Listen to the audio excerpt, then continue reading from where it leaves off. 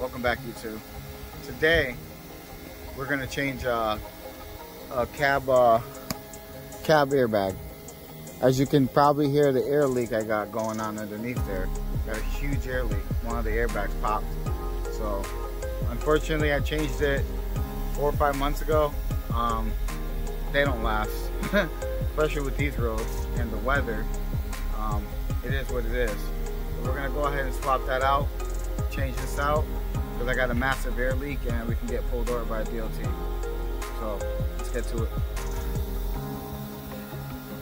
Alright, welcome back, YouTube. So basically I need to relieve tension off my cab.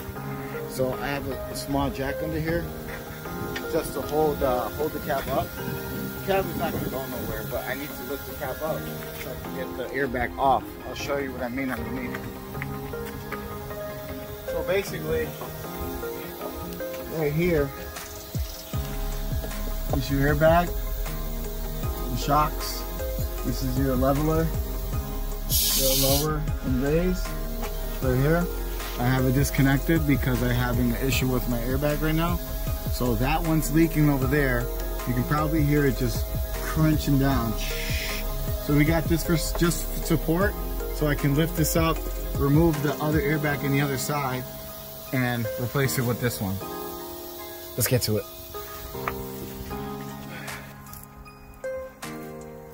Tell them what you're doing. So I'm gonna disconnect the air.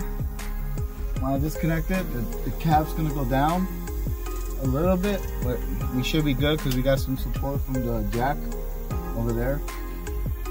And gotta take the airline out here.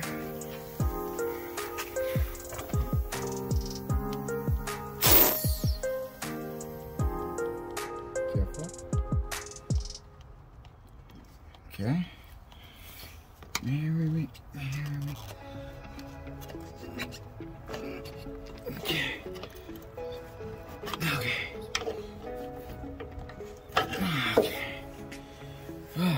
Can you believe this is not even old? Oh, look, it popped right here. Here's your air leak. Wow, man, that sucks. This airbag cost me $150. Inflation. Now, putting this one back in is going to be fun.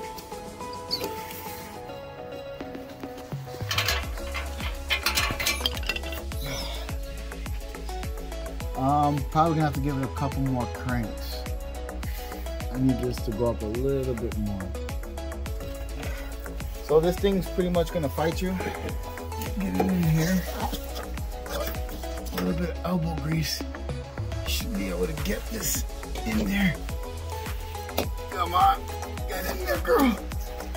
Oh, Mary, come on.